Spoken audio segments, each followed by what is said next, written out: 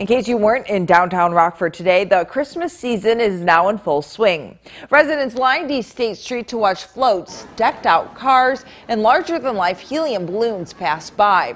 Stroll on State is a tradition for many families in the state line. Organizers tell us after hours of work preparing for the day, the best part is watching the excitement on people's faces as the parade goes by.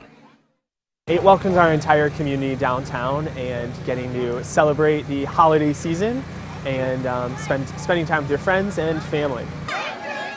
Following the parade, 3 trees across the Forest City were lit and fireworks launched from the Jefferson Street Bridge.